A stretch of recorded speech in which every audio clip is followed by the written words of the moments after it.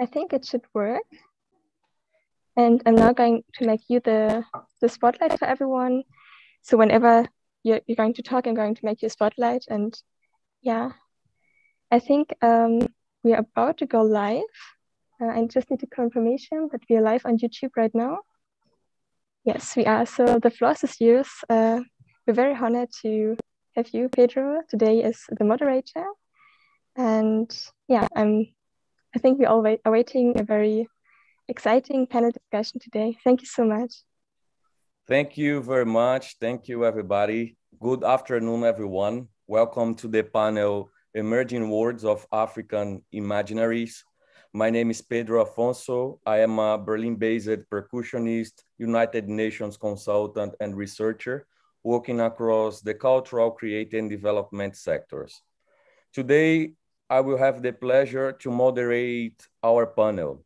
On this panel, we will discuss the importance of traditions in African cultures, the relationship between and the role of traditions and innovation in shaping and reshaping the way the world perceives Africa's past, present, and future. Proposing interdisciplinary discussion, we will address topics and areas such as language, literature, narrative, Afrofuturism, decolonization, and postcolonialism. Through connecting these topics, we intend to highlight the contributions that Africa, Africans, and the Afrodiaspora are making for themselves and the world. During the afternoon, we will have three panelists. First of them, Dr. Roland Ndille. He is a doctor of literature and philosophy from the University of South Africa, with research interests related to decoloniality, history, policy of education. His current research focused on the transformation in the history curriculum in Cameroon and South Africa, within which he has published a significant number of peer-reviewed papers and book chapters. The second panelist is Dr. Vimbai Matiza-Mtombeni. She is a doctor of philosophy in African language and literature with the University of South Africa. Dr. Vimbai is also a senior lecturer in the Department of African Language and Cultures at Midlands State University in Zimbabwe. Her research interest is in African cultures and the contribution to development of mankind.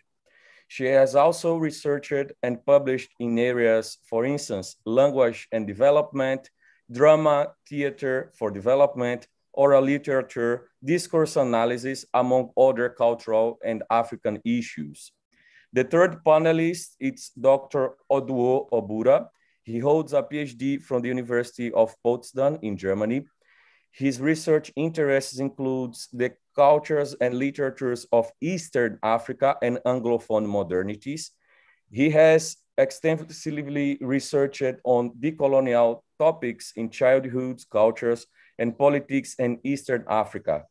Some of his publications include Decolonizing Childhoods in Eastern Africa, as well as Representations and Emerging Trends in Eastern African Literatures and Cultures. Dr. Oduor Obura is currently a lecturer at Zetech University in Nairobi, Kenya. We will have, during this afternoon, rounds of questions to our panelists, and also the possibility to get questions from the public, from you who is watching us from around the world. So in the meantime, our panelists are answering the questions. Please start taking notes, start thinking about questions you would like to answer. We will also have the possibility for our panelists to ask questions to each other and to build on what each other has said. So we have the whole ground for a very productive conversation. And we count naturally with you all to enrich this conversation. The first questions will be addressed to Dr. Roland. Dr. Roland, Good afternoon. I hope you can hear and see us clear and sound. Yes, Pedro, I can see you and I can hear you. Good to see and have you here with us. Thank you very much for your presence. The first two questions I would like to ask are, the first one, is it possible to talk about African culture in the singular, or shall we talk about multiple African cultures? The second question is, can traditions play a negative role in the social, economic, and educational development of African communities? The floor is all yours. Thank you very much, Pedro. Ladies and for the opportunity given to me to, since we don't have much time, I would go straight to answering the questions. When we look at African culture in the singular, it's quite difficult for us to talk about African culture in singular, especially if we have moved around the continent. You see different people have migrated from different areas and they have practiced traditions differently. We may want to look at African culture in terms of maybe referring to the continent as a whole. But within that continent, there are diverse ethnic groups and people who practice different traditions. So it is very difficult for us to begin to talk about an African culture in singular. We may also understand. We may also want to know that there are different practices that cut across the people of Africa, which you may even. I come from Cameroon and I see some of, for instance, the names in some of the ethnic groups in South Africa reflect some of the names that we have in Cameroon. But it is true that even marriage practices may sound the same in different places. But in terms of wanting to say that we are looking at African culture in singular, we may be a little bit mistaken. So it's important for us to look at African cultures, because if you see what is happening among the Yorubas in Nigeria and what is happening among the Maasais in Kenya, you'll find that it is quite different. And that is what makes the richness of the continent, Africa, the variety of cultures. Even here in Cameroon, we have about 200 dressing in terms of the food they eat, in which make both the tangible and intangible. Looks like my connection is not. Yeah, I was saying that even here in Cameroon, we have about 260 ethnic groups, which make it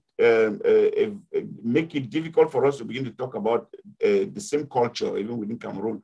You have the belief systems are different, the dressing is different, the food is different, their way of life is different, their marriage practices are different, which so in that sense, these all make up the tangible and intangible cultures of the people, which are different when we move from one ethnic group to another, including the languages.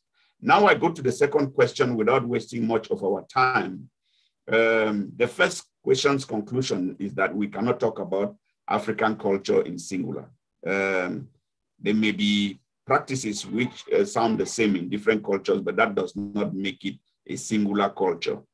The second question is quite interesting, which says, can traditions play a negative role in the socioeconomic and educational development of African countries?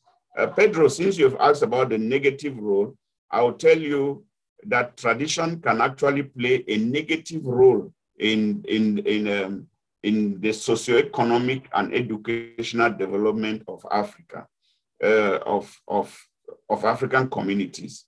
For instance, remember, in terms of there are traditions which tradition in itself within, if I want to go back to what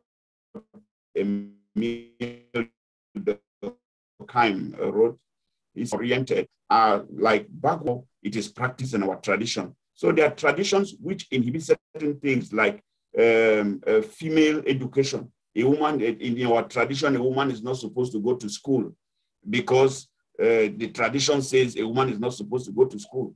In that sense, you see how a person that is somebody who was supposed to be like a role model to that community, who is barred from acquiring education because tradition says a woman is not supposed to go to school. So in that sense, tradition plays a negative role. Look at, take for instance, traditions which promote things like female genital mutilation, which we are fighting against today. So these are things which affect people's health, affect people's development, affect people's intellectual capacities and improvement, affect people's interactions with other people. Some traditions say you must not get married to this girl because the girl was betrothed to the gods and the girl is an Osu and all that. So you see, some of these, traditional practices can actually affect people's socio-economic and educational development. If you want to go back to even before the missionary, I'm an educational historian, that's why I like to go back to this. If you look at the statistics of enrollment in schools in the colonial days, there were more of boys in the schools than girls because tradition said that the women cannot go to school, you see. So imagine by the time when people got independence in the 60s, there were few women in administration.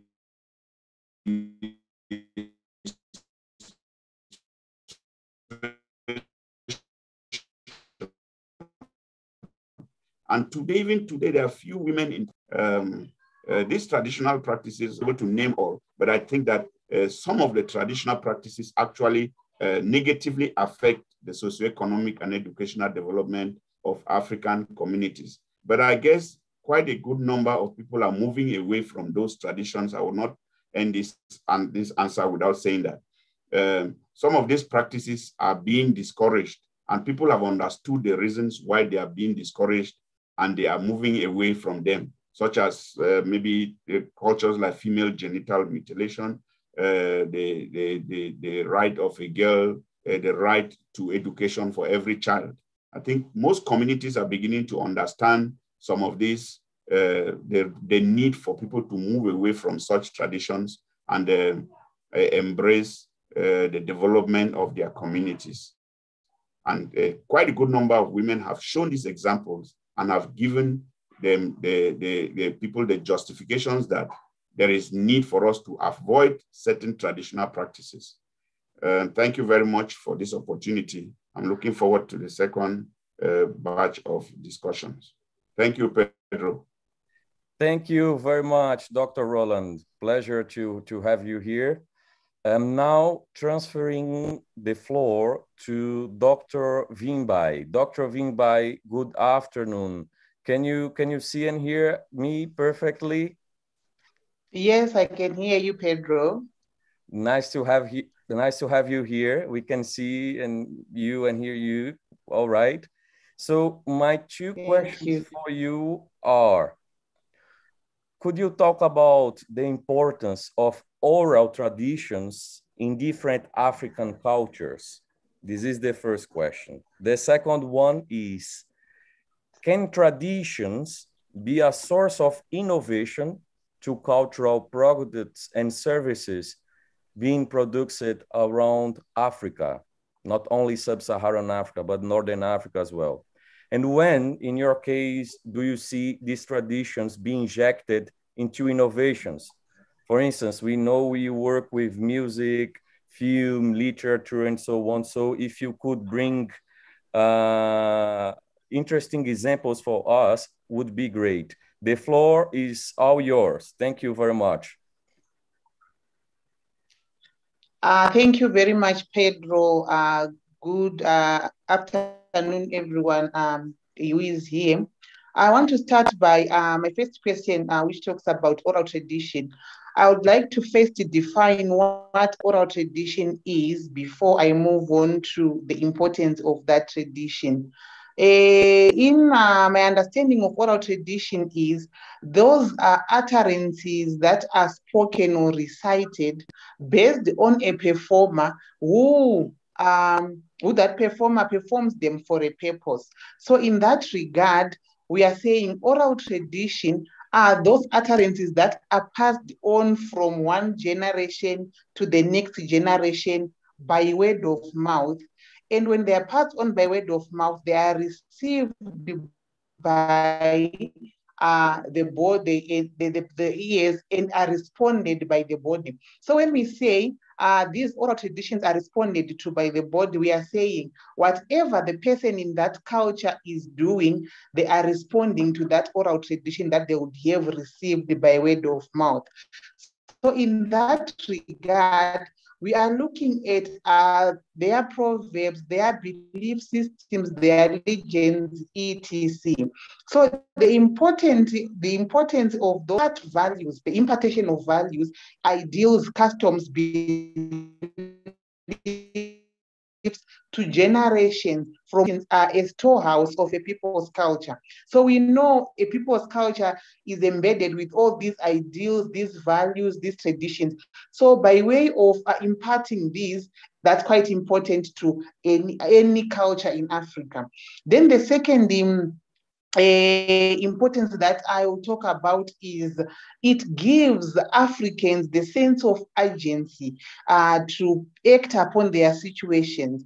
Like, for example, we have a proverb that says, one good turn deserves another. We have that in my Shona language where I come from. So we are saying if that ideal is imparted to other generations, then it means these ideals and values gives the African people a sense of urgency to act upon themselves. They know that in Africa, there is no individualism. You have to be part of the community. So as to our generations, when these are imparted to various, the aspect of agency. Then my second question is on can tradition be a source of innovation to cultural products and services being produced around Africa?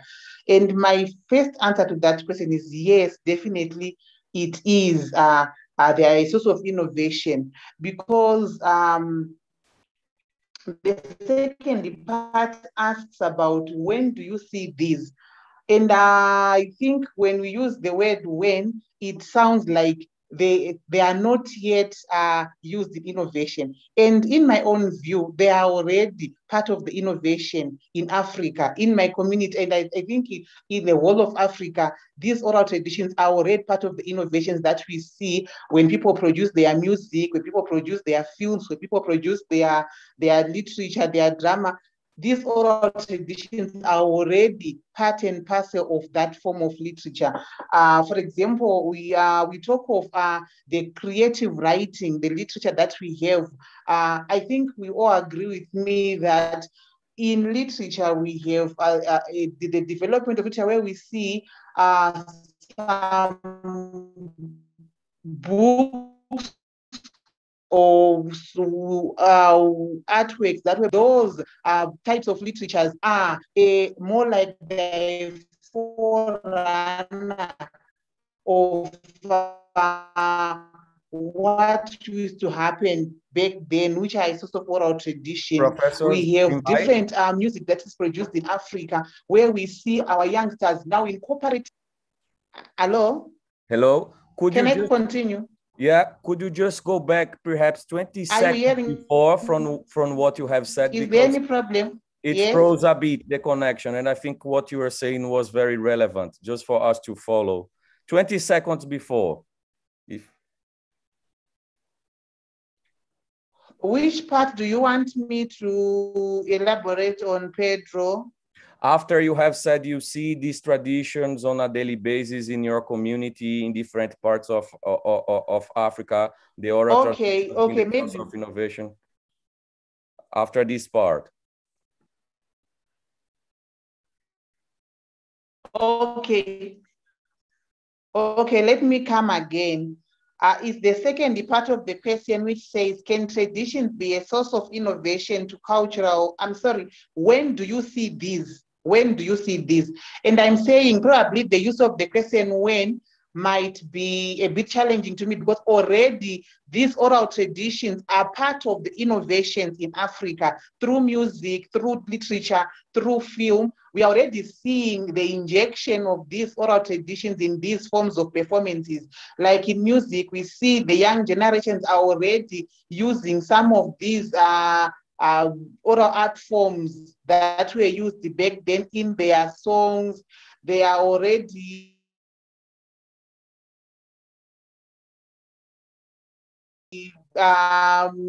incorporating some of the stories that were told back then as form of oral tradition. The films that are produced, for example, in my community, we have films like the likes of those that portrays life that was lived in pre-colonial times when people were still putting on their, we call them mabechu, those dresses that were just put on the waist, etc. So I'm answering to the question that these oral traditions are already part of the innovation that we see in today's films, literature, drama, etc. I think that's what I can say for now. I'm looking forward to the second session. Thank you. Thank you very much, Dr. Vimbai. Thank you for your answers. The third speaker, it's Dr. Oduor. Good afternoon, Dr. Oduor. I hope you can hear and see us. All right, you are in Nairobi, in Kenya. Yes, I can hear you loud and clearly. Thank you very much for this chance. Thank you. I'm really glad to have you here. So the first question, it's more, I believe, a definition question from your lenses, from your perspective, which is, what is post-colonialism for you? You are somebody who are working around this topic, so we would like to know what is your perspective. And the second question is, how do you think education in the Western world interferes in the way Africa, and therefore Africa cultures, traditions, and innovations are perceived? And here you can use your whole experience of somebody who has also studied here in Potsdam in Germany. The floor is yours. Thank you very much, Pedro, and I hope you can hear me as well clearly. I'll go straight away to the first question about the definition of post-colonialism. I think 5 minutes will not do a lot of justice to this rather wide kind of epistemological question that you posed to me. So I think the beauty of post-colonialism, in my view, is that at some point it offered people, I think practitioners and those who subscribe to the ideas of post-colonialism, a space to offer certain kind of questions, right? A space to engage power between the colonized, between the colonized and the colonizer. So I think that was one of the things that post-colonialism did, which I think we need to appreciate it much more than I believe it's already done. Now, you asked me about my opinion on this. There's a sense in which I would want to think of post-colonialism in the past perfect tense, right? We can talk about post-colonialism in the present, what it has done, but I do think that we can also look at it in the terms, we can look at post-colonialism in the ways in which it benefited that kind of binary kind of thinking, portraying the colonized versus the colonizer, between the colonizing cultures and the colonized cultures, between naming methods, between the so-called European modernity against the savage or native and undeveloped other kind of cultures. So I think this is one way in which post-colonialism, for me, is no longer tenable within the present, right? Because we cannot operate within these kind of dichotomous distinction. But I think that I would be interested in ways in which all these conversations drive towards a cosmopolitan future, right? So that we move away from these artificial hierarchies that post-colonialism tends to fix us on, even as it tries to move from the very pins that fix us. You know, it uses these terms of power that enables us to stand fixated on that kind of responding. I think post-colonialism was a matter of of writing back to the empire. But I think what we do, for example, for me, coming from the global south, from Africa, we are not only speaking back to the empire, we are also speaking to our own inadequacies in Africa. We are speaking to our own experiences and excesses in Africa. So I think I'm trying to move towards that kind of decolonial cosmopolitanism, so to speak, and we move away from post-colonialism in its usual currency.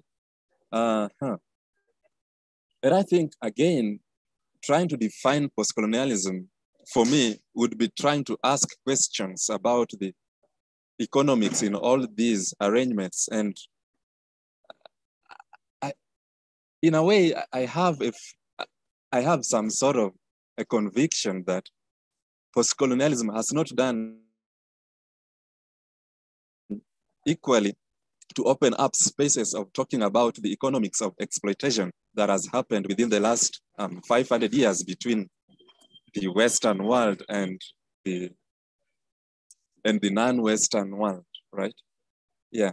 So I think in a way, I would say post-colonialism was ceremonially adequate in the sense that at a certain point it was adequate, but right now, I don't think that post-colonialism in its wider currency is kind of applicable for me, right?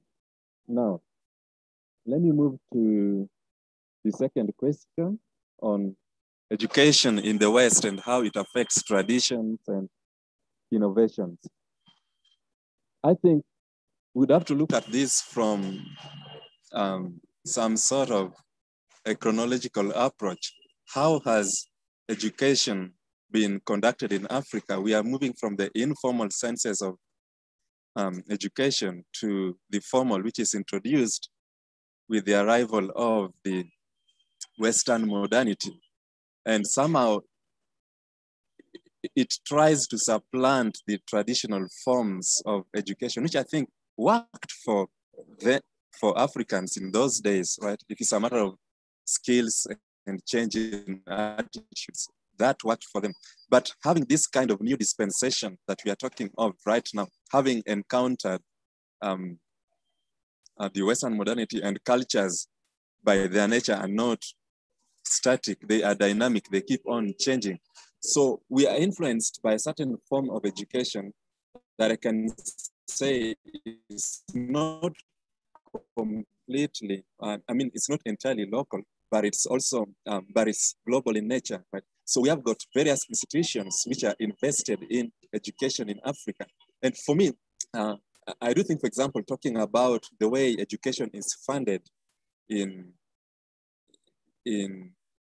higher institutions of learning, such as the universities in Africa, they are not completely independent in terms of how they design their curriculum, in terms of the kind of human resource, in terms of the number of lecturers. So a lot of these factors many times influenced by, for example, many times influenced by, for example, global institutions such as the IMF, which in the 80s came up with the structural adjustment programs. And as a consequence of the SAPs, the education in Africa has been underdeveloped. And I think this encourages a sense of brain drain, though people is already speaking of brain gain back to Africa, because of these shrunk opportunities for people to work in high institutions. It is quite appealing for people from the global south to move within the circuits of higher institutions in the global north, in the west, right? I think I benefited from PhD in Germany.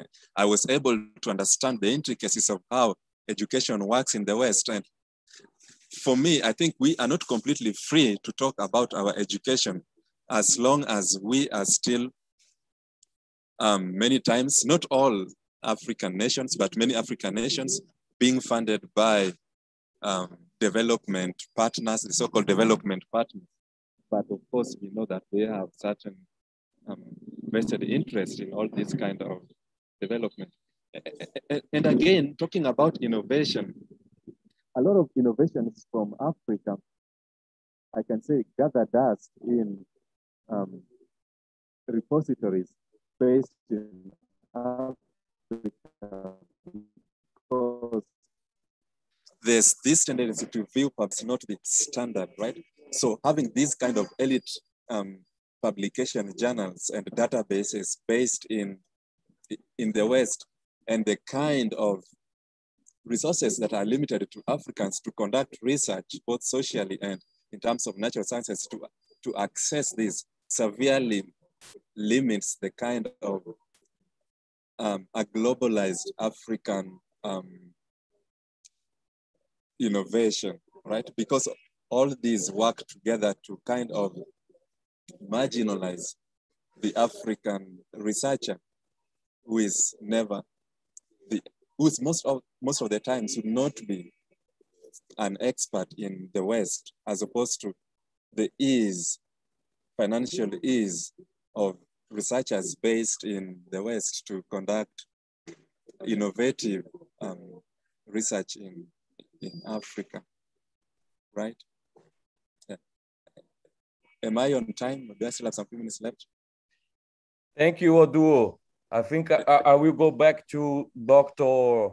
Roland, because your answer, I believe, will also help him to build up to his questions now, because, you know, he's specialized also in history of education.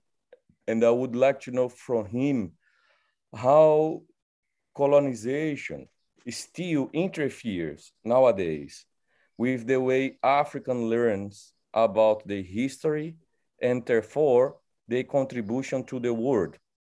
What kind of interference he still sees. And the second question, as we are talking about innovation, and we know that innovation is also benefiting quite a lot naturally from the educational system, how fast does he see, at least in his experience in Cameroon and South Africa and so on, the African educational system moving towards supporting innovations, things, for instance, related to artificial intelligence, robotics within the African system?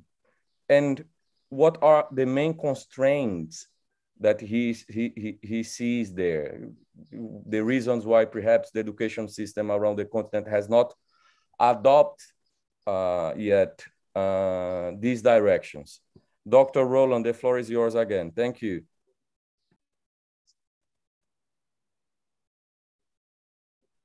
Could you? Yes, we can hear you now. Thank you, Pedro. The first question, I would link up with those answers, but I want to focus on the question is how colonization still interferes in the way Africans learn about their history. One of the things which I must mention here is until the development of African historiography, most of the history about Africa was written by Europeans.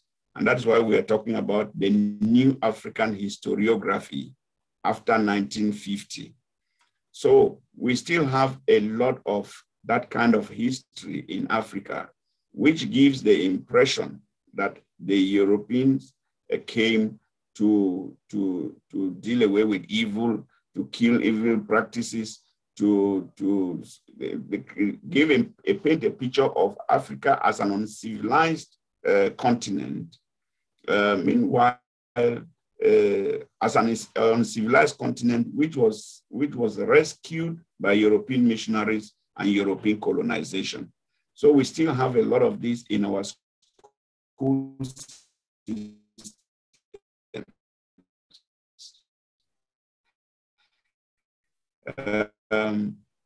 And local history itself is the way is I mentioned the nature of the historical writings that we still deal with.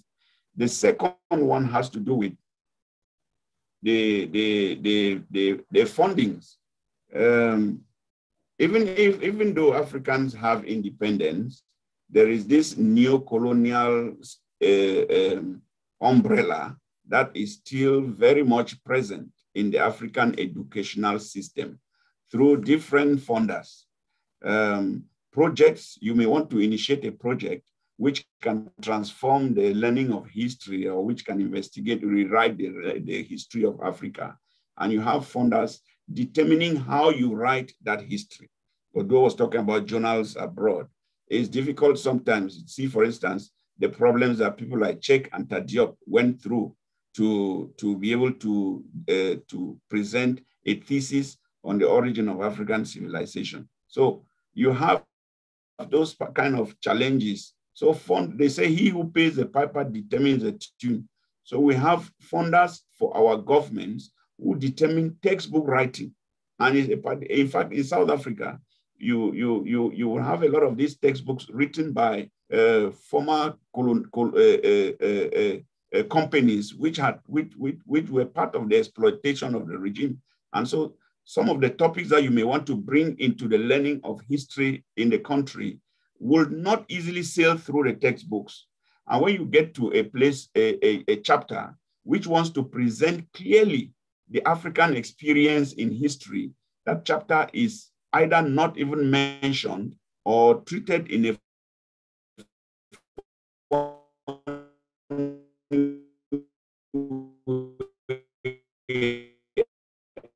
as if you just go there in 5 terms and then they don't teach the actual. Colonization still interferes with the way we learn our history in terms of the old knowledge not having been swept away completely, and in terms of the new difficulties blocking the new knowledge, the real African knowledge from entering into the curriculum. I always insist that topics like the empires of Western Sudan should be taught. Empire of Ghana, for instance, which presented a glorious space or page in the history of Africa at a time when the Europeans were also in difficulty. So they're giving the impression that the time that the Europeans came to Africa, they came to civilize, they came to improve, they came to, yes, they may have come to improve, but not to civilize, because civilizations had existed in this country, in this continent for a very long time. But when you go into spaces where history is taught, where history, this kind of history, you find very few of those topics when it comes to the development, when it comes to the teaching of African history. So these are some of the ways that colonization continues to affect the teaching of history and African contributions to the world. So we may not even find spaces for us to publish. For instance, the research that we have undertaken. I wrote my PhD thesis on a decolonial reading of the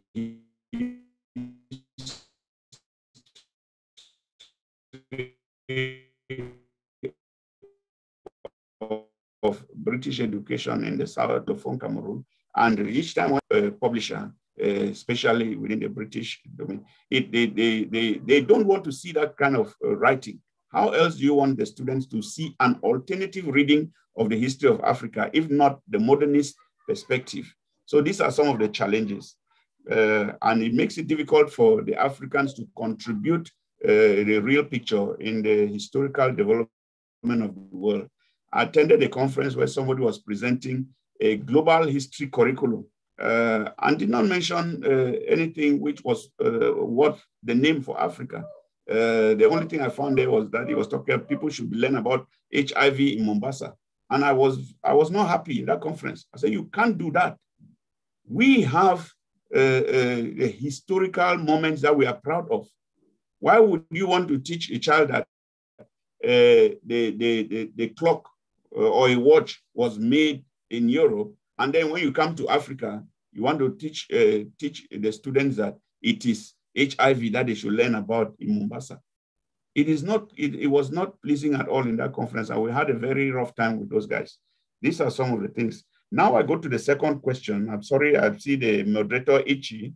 How fast do you see the African educational system moving towards supporting innovations, for instance, related to AR and VR and robotics? When we look at the state of the situation, you know, those of us who are like technocrats, we can only present the situation, but the politicians are those who give the money for these things to happen. We can say that you have young men who, but then the wheel is in terms of how fast. I am a little bit pessimistic there with the kind of environment and the political leaders that we have. But if we have political leaders who have the will to implement an Afrocentric initiative in the school systems, it is possible to integrate most of these things because you have African engineers, you have Africans working in all these fields, and it's possible for Africans to contribute to the development of the world if our own political leaders are ready to do it. Sometimes they'll say the money is not there, but I think the money is there. It is just put into the wrong pockets or diverted to some other places.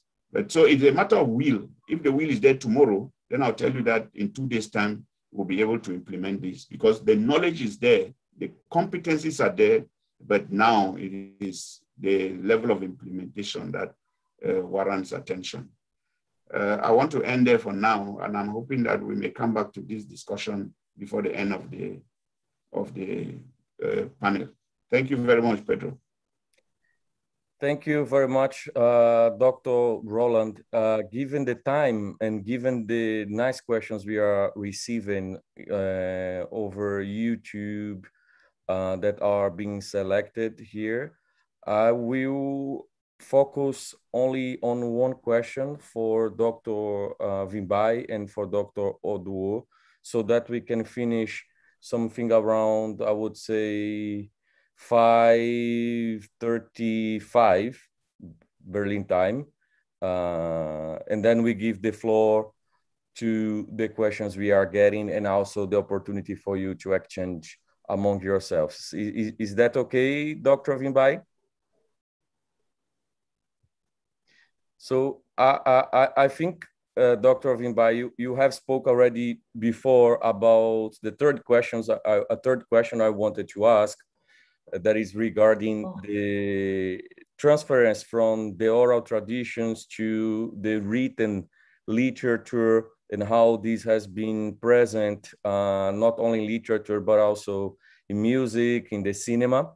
So I will jump to the fourth question, that it's about, for instance, the production of books by Afrofuturist authors, by books which combine avant-garde science fiction, cutting-edge technology, Black comics, and how these books can interfere in the African education system, because we know that certain books and certain publications, for instance, publications by Dr. Oduor, who is here with us, are being used and implemented. So how do you see that?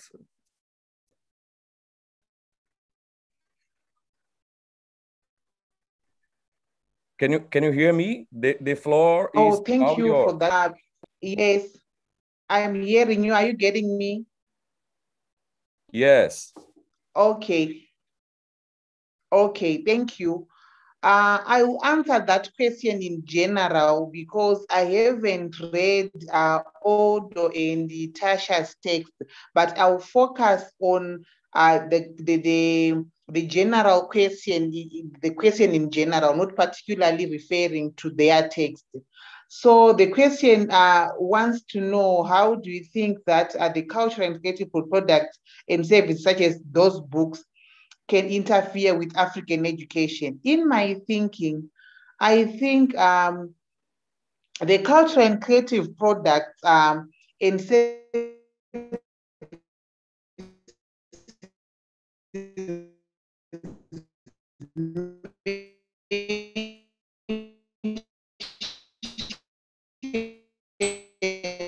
Dr. Vimbai, sorry to interrupt you again, but your connection, it's not working very well. In these texts, for example, will not interfere to the teaching of African education. You look at, hello, are you getting Pedro? No, hello, Pedro? Not really, not really. What I will do, I will go for Dr. Oduor question, because you were interrupting the median of what you are saying. So maybe I will give you a few minutes to check if the connection gets better over there, and then I get back to you for you to finish, okay? If that's okay. Okay, I will back to the final part of your question. Okay, I was suggesting that my net. Perhaps if you turn off the video, I don't know, maybe if you turn off the video. Should I turn off the video? Perhaps that could be better. Try again now. Okay, are you hearing me? Yes, yes. Yeah, now you can continue. Let's see if without the video it's okay. Okay, I was saying I'll answer this question in general, not necessarily referring to the text that I hear. So I was saying the cultural and creative products mentioned here would not interfere with African educational system. In my view, they will aid to the teaching. Why? Because I think this culture in its form is not static. So any work of art should respond to the time in which it is produced. So creative writings, the avant-garde, the science fiction, the cutting-edge technology, Black comics, will actually help in the understanding of the trend in the development of literature in Africa rather than interference. So I think besides looking at this text, they will aid to the understanding of the trend in the development of literature in Africa. I think brief I can say that on that question. Thank you. Thank you very much, Dr. Vimbai. Really appreciate that. I'm sorry for the connection issue, okay? But we could hear you clear, very clear now. I will move to my last question before transferring actually the questions that are being sent over YouTube and on the chat as well, the internal chat. Before reach to this point, I would like to know from you, Dr. Oduor,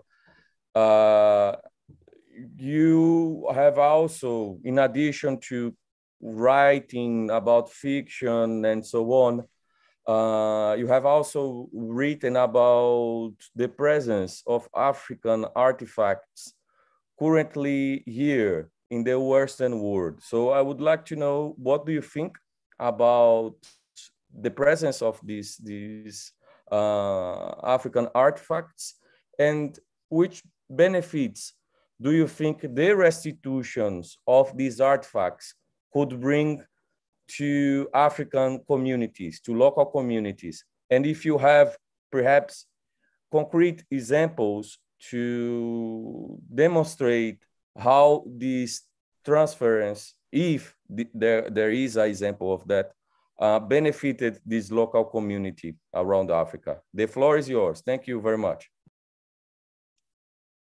Thank you very much, Pedro, for that interesting question. Sorry, Oduor, I'm really sorry to interrupt you, but I think now Dr. Vimbai, if she could turn her video on, would be good, because we are all showing up on YouTube, okay? So that we can see your face. Sorry, Oduor, please continue. It's okay, no problem.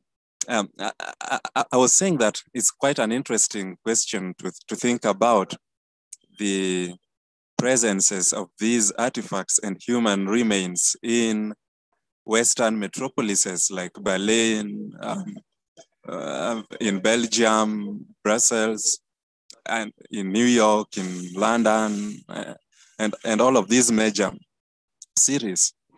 I think what we need to appreciate more is the nature of reflection of museums as spaces, right? So then one would ask, what are we reflecting about when we visit some of these museums? For me, visiting, looking, watching, and hearing about these human remains, for example, in Berlin's Island of Museums, was quite, it was an emotional experience for me, in the sense that a lot of closures have not been done just by virtue of some of these human remains still located in museums in the West, still located in research institutions across Germany, across France, and some of them actually even in private domestic collections. People own some of these artifacts in very, very familial and individual spaces. What is not always told, the other side of the story, I think, which many visitors do not get to access, is the kind of violence that accompanied the looting of these artifacts from Benin, from Congo, Kenya, Uganda, Ethiopia, all of these African countries. So to acknowledge that violence would involve taking back these artifacts back to their sources of origins, right? So I think this is very, very important in so far as bringing closures to these societies that were affected. Some of the kings were murdered and their skulls, taken to Germany and all these. So I think they need to be repatriated, and restitution, in my view, needs to even offer financial compensation for some of these atrocities that were visited in the process of acquiring the so-called collections in Western museums. And I think museums as formal spaces, in a way, decouple these remains and these artifacts from their ritual environments in which quite often they were used. Art in Africa was not just, or is not just art for art's sake, but many times these artifacts were accompaniments, costumes in places of worship, in places of governance, in political spaces. So their symbolic values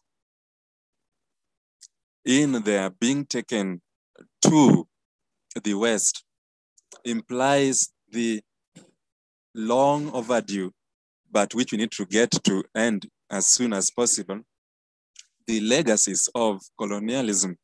So taking back these artifacts to Africa is a way of Africans, is one more way in which Africans inscribe their own agency. So I think this is one of the key things, one of the key effects of the transference of these artifacts and restitution of the human remains would do to African societies. And of course, a lot of colonial cultures, colonialist cultures interfered with certain traditions, you know, valorizing the Western modernity and dehumanizing the African ways of life. So in a way, these restitutions and repatriations gives back to Africans a chance to write their own histories that Dr. Ndille was already talking about, how to write our own histories. We want to see, you know, some of the mummies in in Sudan. We want to see them there. We don't have to go to Europe to visit all of them, right? So I think this is a key conversation that needs to be amplified across many platforms. Thank you. Thank you very much, Oduor. I really understand what you say because I personally have a Yoruba background in Brazil due to the Afrodiaspora. And whenever I go to museums here around Europe, I usually say energetically drained because I see loads of artifacts there that belong to our religious practices being exposed in a way that it's not where it should be. So I completely understand what you have said. And I would like to ask our panelists if they have questions among themselves or a quick comment that they would like to do, because then we would use these last 20 minutes to go in the direction of the public questions that are the questions by the public that are being sent. Thank you. Can I just jump in right there? Yes, please go on.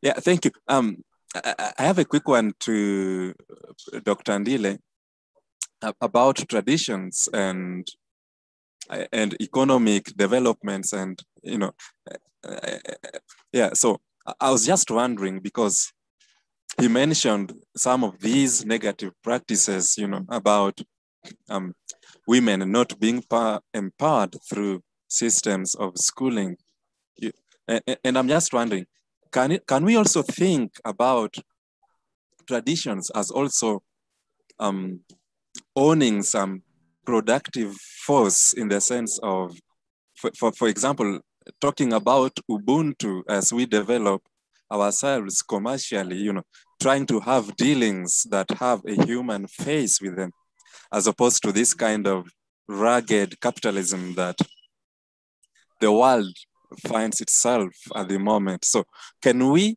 draw from certain aspects of our traditions to advance our own development and agenda as a people? Thank you. Yes, Dr. Oduor, I was trying to answer that question by typing the response that one of our followers, as one of the attendants, asked by the site.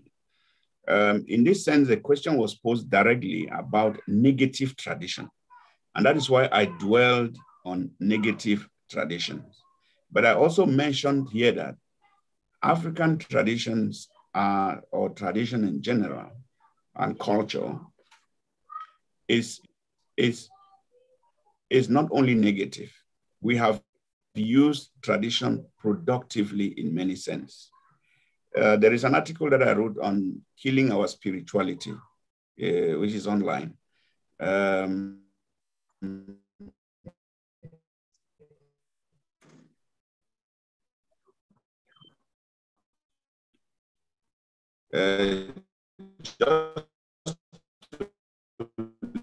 Dr. Roland?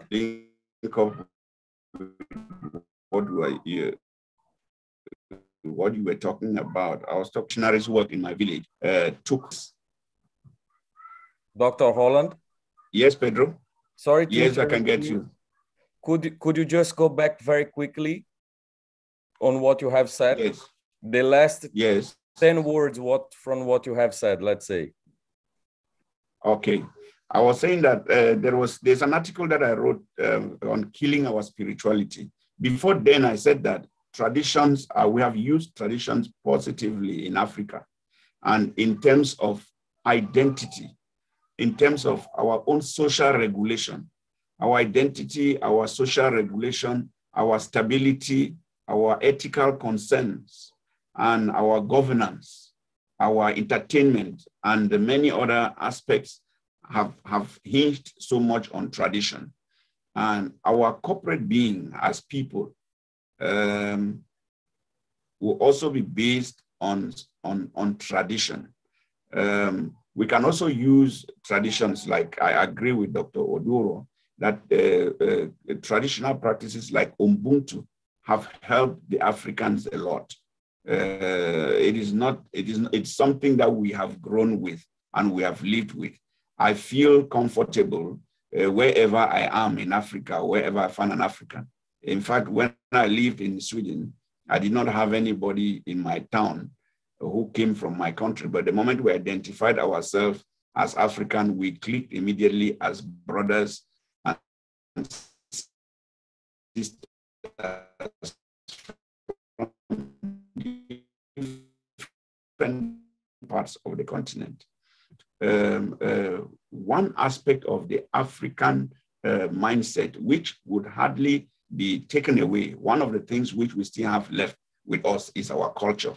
Our culture in terms of how we receive people, our culture in how we see the world, our culture in terms of the music we play, how we enjoy life and all that. We still have a lot of that in us, and it is positive.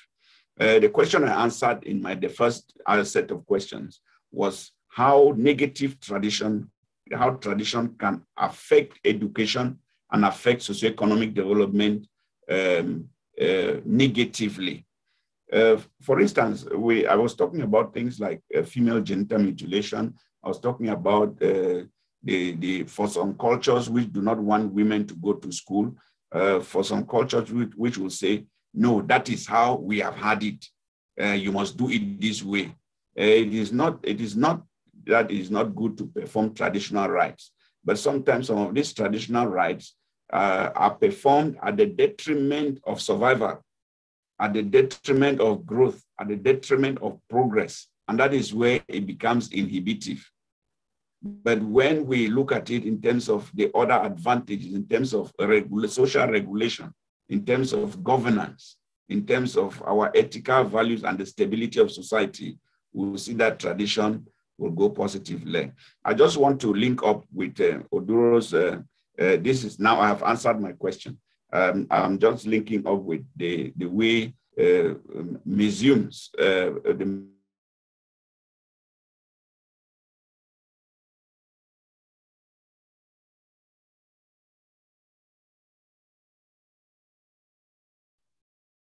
Dr. Roland, I think you are off.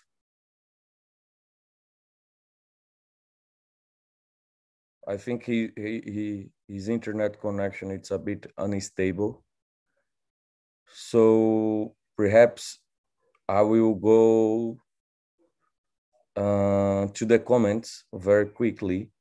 We are having a great audience, and I have seen some interactions here, both on YouTube and on Zoom as well, from I'm not so sure if these are the real names, probably not in some cases, but from Prodigal African, Alessane B.A., Fabian Sonestone, Flora Bank, Cindy Teneboa. I'm sorry if I'm pronouncing names wrongly, but the fact is that we are getting interesting comments and questions. For instance, Prodigal African has said, there is a vast difference between education and indoctrination. The West seeks to indoctrinate Africa so as to ultimately exploit Africa. Education leads to independence. I think it's a very accurate statement.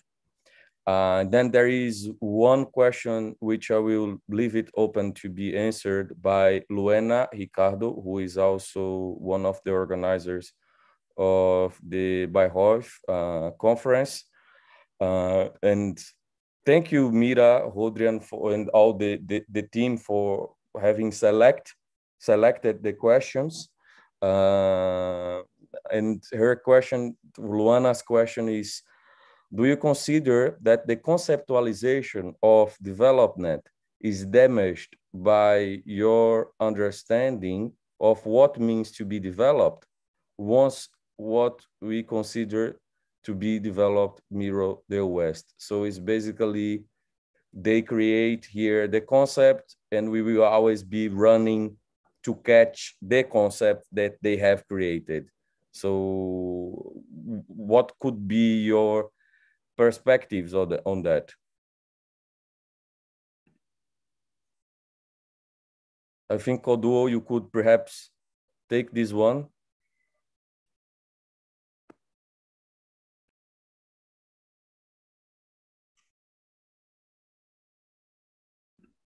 Oduor? Can I just respond to that? Or? Yeah, yes, we can hear you now.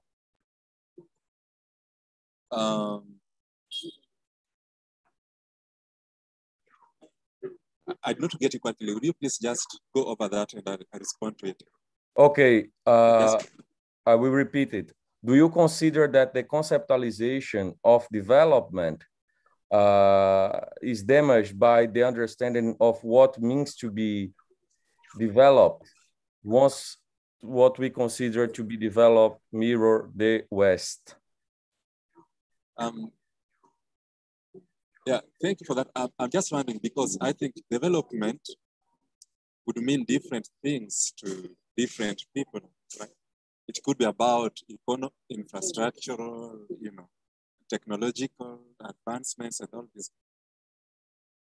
But I think for me, development is to have human dignity, regardless of one's station in life, regardless of one's socioeconomic background, that ability to lead some sort of a decent life. So in my view, if we can have all of these applicable to all of us in the global South, which is relatively financially or economically considered to be not as rich as the West. So I think for me, the basis is to have human dignity for all Africans, wherever they are. And I think this comes from a lot of factors. You're talking about the quality of life one is leading. You're talking about one's sense of self-actualization and all this. So the ability of someone to live just beyond, the immediacy of today's needs and all of that. So if we have this, for me, this is what I consider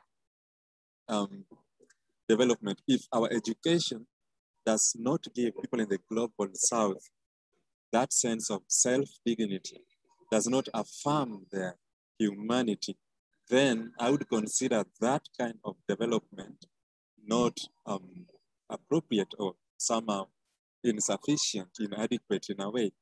So, yeah, so I think this is, for me, a kind of philosophy that can be replicated across other various, aspects or dimensions of living. Yeah. Thank you very much, Dr. Oduor. I think we have Dr. Vimbai and Dr. Roland back. So perhaps I will give the floor to Dr. Roland to finish what he was answering before very quickly, before we move to the next question. And then I would like to hear Dr. Vimbai in the next question. But first of all, Dr. Roland, the floor is yours again.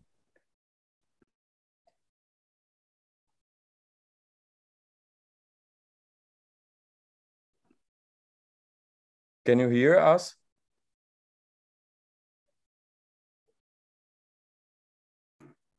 Yeah, thank you, Pedro. Can you hear me? Yes, I can. Yes. Okay.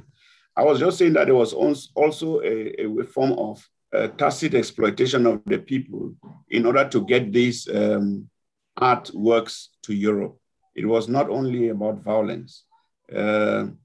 I give an example of Mission 21. There is, I've not been there, but there is a museum in Switzerland. I don't know where it is. A Mission 21 museum, which is made up of only artifacts from my village. And they must send those things back. In addition to sharing the money that they have made from that museum since they opened it, I think, like Oduor was saying, there is need for compensation because this is a form of exploitation, cultural exploitation that we are talking about.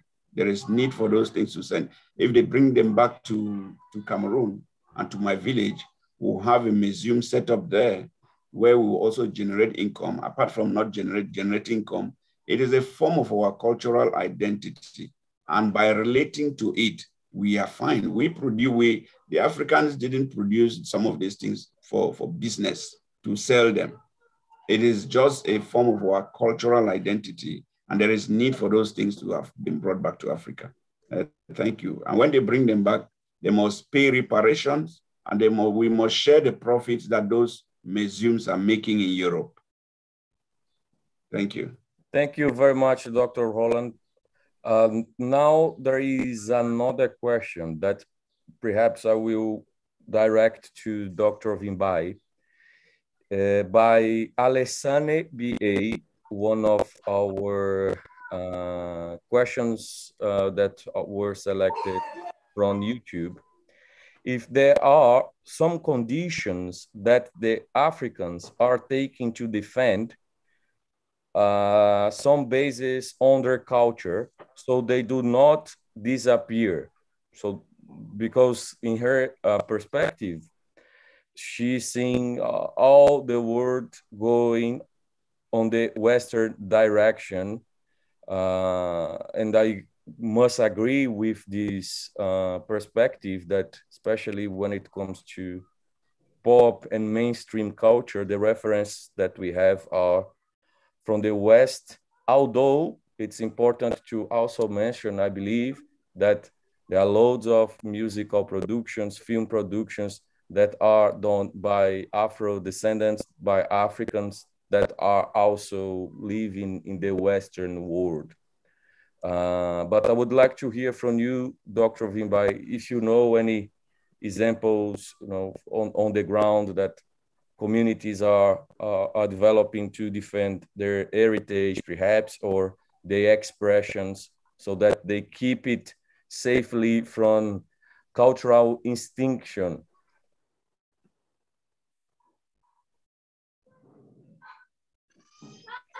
Thank you, Pedro, for the question. Pardon me for my network, as this I had just gone, so it's back now. I hope it won't interfere again. Okay, on that one, I think when you look at certain aspects of culture, we have what we have core aspects that doesn't change. Even if we say culture is not static, there are some issues that can change about our cultures. But there are certain aspects of it that are core. For example, we talk of our language. You cannot change a language. Language is still there. When you live in Germany, you live in America, you live in Zimbabwe, you live in Nigeria, you can still be part of your cultural group through language. There are also things to do with the instruments. For example, in music, like your question is related to music, musical components. When you look at the music that is produced by Africans, even those in the diaspora, even the local ones, you look at their instruments that they use, they try to incorporate traditional instruments like etc. Even if they change in terms of probably they improved, but the sound patterns and so forth, they are taken from our tradition. We also talk of the dressing. Dressing is another core part of our culture that cannot change. The form of dressing may change. People can now put on different clothes, but the idea of putting on something on their bodies whilst they are performing, probably to represent some other aspects, probably they want to showcase a traditional musical component that shows people having their traditions. They still have to go back to that one so that they can still communicate to the world on issues that they are thinking about. So I think there is a way of protecting this heritage through music by way of using different clothes, different what we call these, the instruments that they use through language and so forth. That way heritage can also be protected from extinction. Thank you. Thank you, Dr. Vimbai. Are you hearing me, Pedro? Yes, we could hear you clearly. Thank you. I just would like to ask if there is any other... Pedro, I'm through. Yes, we could hear you perfectly. I just wanted to ask if the other panelists would like to comment on these last questions before we close.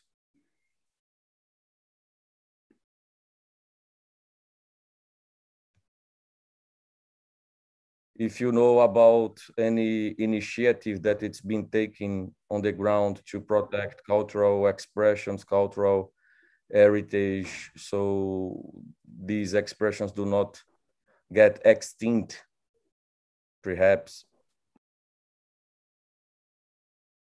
Yeah, can I say something? I don't know if I am answering the right question, but I think UNESCO has a lot of international laws on, but Pedro, maybe you are in a better position to answer this, to tell us more about this. But there was a time I was teaching a course on heritage legislation, and we had a lot to do with UNESCO laws, recommendations, and all that. But I think within our own countries, the ministries of culture should be able to, the ministries of culture,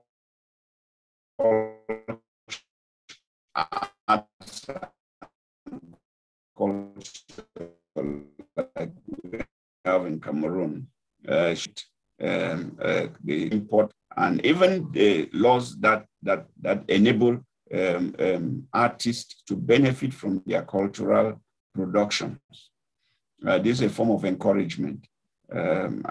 Then we also have organizations, non-governmental organizations that are working, but the key thing is that the country should be able to have legislation passed regarding the state of the artist, the export and import of cultural artifacts. Thank you very much, Dr. Roland. Indeed, Alessandra, there is a convention by UNESCO that it's the Convention on the Protection and Promotion of the Diversity of Cultural Expressions, in which offers a legal framework on an international level, and when the country becomes a signatory of this conference, all this legislation start to be considered as a national legislation as well that could be implemented. So if you type on Google UNESCO 2005 convention, you see that within these conventions there are a number of mechanisms going this direction, the direction of protecting heritage expressions, tangible and intangible heritage, so they do not get extinct or overwhelmed or influenced considerably by Western mainstream culture and so on. I would like to start the closing remarks because we are reaching already the time. We had another participant, Itasha Womack, who couldn't make, unfortunately, today. So our apologies in her name and in our name as well. But I believe we could have a very interesting and productive conversation, remembering that today is the first day of the program of the Model African Union Bayreuth Conference 2021. And the programs keep rolling till Sunday, till the weekend. So we invite you all to register or to have a look at the schedule and follow the activities that are going to take place. Today, there is, after this panel, also the Cooking Together section, I believe, which is still taking place. Please, if it's not somebody from the organization, let me know. But doors are open for us to keep talking and to keep discussing, to keep exchanging. I would like to ask,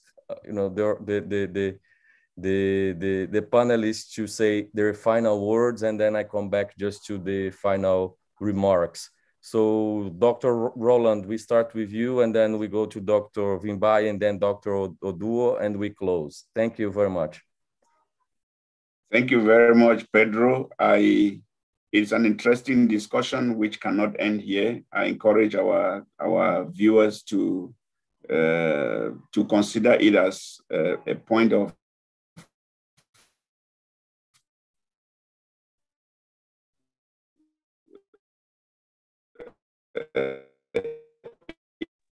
igniting a debate or a discussion in the conference as a whole. I want to Luena. Dr. Roland, we got lost a bit, so perhaps if you could turn off the video, meanwhile you are talking, we would be able to hear you better. Thank you. Oh, all right.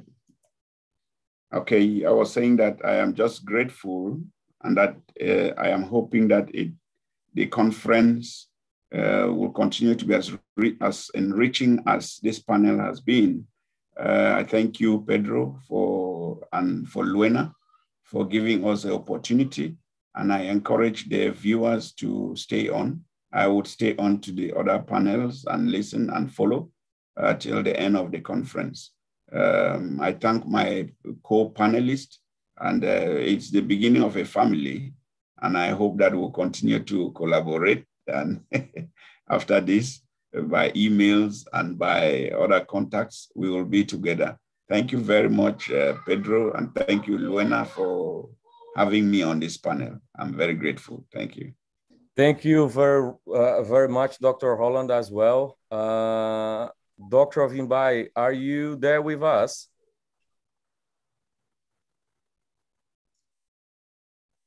I'm not so sure if she's still connected, so I would transfer the opportunity to you, Oduor, to your closing remarks, please. Thank you very much for making me to be part of this great conversation, and I appreciate the contributions that I've learned from my colleagues, and I really look forward to engaging you, all of you, individually, even after the end of this panel discussion that we've had. So thank you very much. And I'll be peeping into some of the panel discussions. Right now, I think I've got some other engagements that I need to go to. So I'll be there tomorrow, and some of the panels are quite interesting. I'll join all of them. So thank you again for this great organization and for inviting me over to this. Thank you. Thank you very much, Dr. Oduor. Unfortunately, we lost Dr. Vimbai. I think everybody had today problem with internet connection, some bumps, but we could get the sense, we could get the experience, we could get the skills and everything you offered us. So I believe this was a very enriching conversation, which is gonna be available, which is already available on YouTube. So I would like to invite you to share this conversation, because we built today a cornerstone.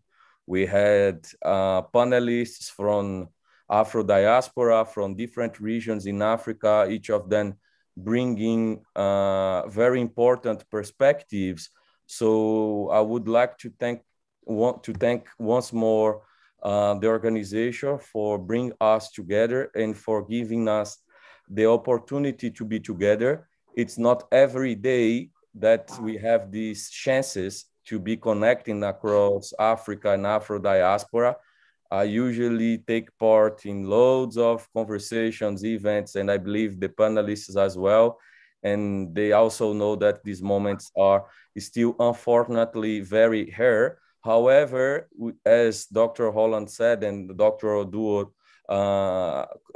also concluded, we are building a family, a community that needs to be strengthened. And there is a good role that we play already, but let's to be more connected, be more in touch with each other. In this way, we will be able to set our own conversations and standards. And congratulations once more to the Model African Union Bayreuth Conference 2021 for this great opportunity. See you in the next days. Have a good afternoon, everyone.